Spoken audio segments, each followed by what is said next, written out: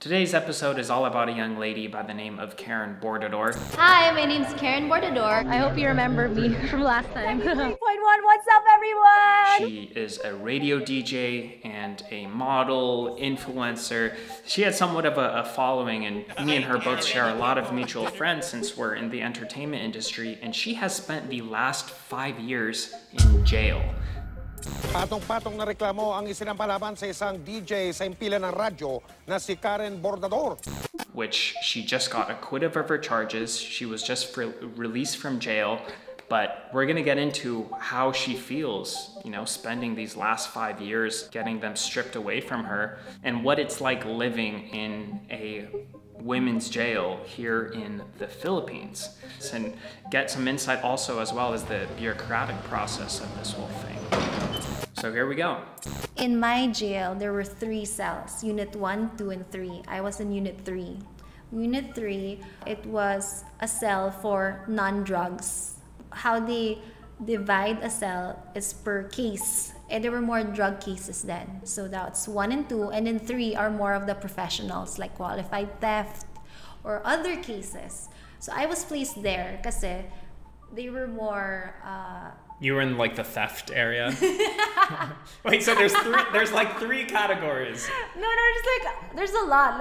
There's a lot. There's a lot of cases. It's just that there's a 3rd unit. It's more, it varies. Like their cases varies. Unlike the other cells, it's only drug cases. Nilagay ako dun sa mga professionals. Kasi when you say qualified theft, they're most likely from corporations. Okay, so it's not like snatcher theft. Like when politicians steal money. That type Qualified of theft? That's qualified theft. Well, that's more of if you steal money from a corporation, from your company. Yeah, so this is consistent from what I've heard in the male cells. Mm-hmm. The whole hierarchy thing, but it still sounds a little better in your cell because for theirs they literally can't move, and I have people who actually went and saw that, and you can't move, there's no area to move, so at least you can move your arms. And when you're sleeping, okay, but when people are standing up, there's space, but of course in the sleeping time, everyone's on the floor. That's when there's absolutely no way. I mean, even walking to the CR, parang sometimes you don't want to go to the bathroom anymore because you have to go through so many bodies. I used to call it cadavers as a joke, Oh my gosh, dead bodies. Because you have to walk over people and stuff. And sometimes you accidentally wake them up. So I do a peace sign, sorry, just to get to the CR. And so it's this room, I'm still trying to visually picture. It's just beds and cabinets. And a toilet, And a toilet. And of course, there's a TV. There's one TV or one TV? One TV. Does everyone? This is the old jail. Everyone crowds around the TV to watch it. Is it on all day? The TV is a big deal in a jail. That's the source of entertainment. That's the source of people's happiness. And that's the source of fights too.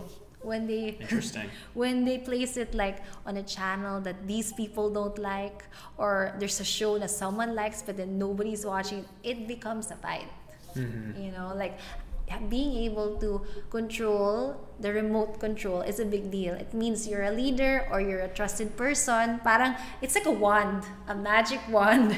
If you have the remote control, you have the power. Yeah. Yeah.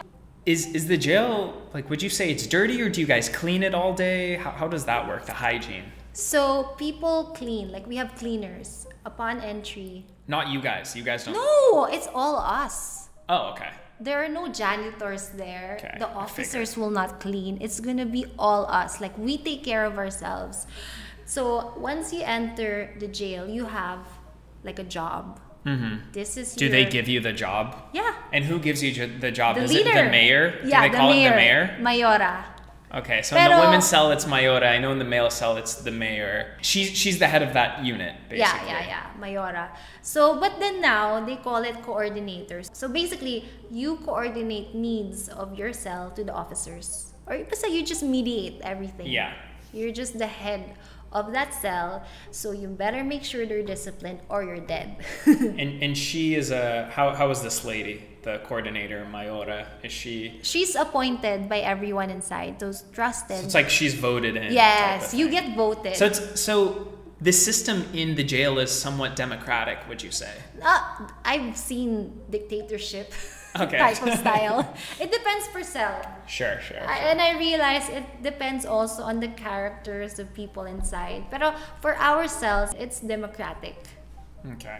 Oh yeah, because there's the 3 different cell types. Yeah, the different types I've of people. seen dictatorship there. Like I've seen all kinds of like injustice, na type of leadership. But ours, it was It democratic. was pretty good. Yeah. And is she like a strong individual? Is she scary? Is she nice? Is she all you of the gotta be above? all. I realized to be a leader. You have to be all. Yeah, you gotta. She's feared and she's loved. Yeah. And also, she knows how to play with you. If you liked what you saw and you want to listen to the full episode, then download Spotify and follow us at SuperHuman with Will Dasovich. It's completely free, it's linked below and easy to use.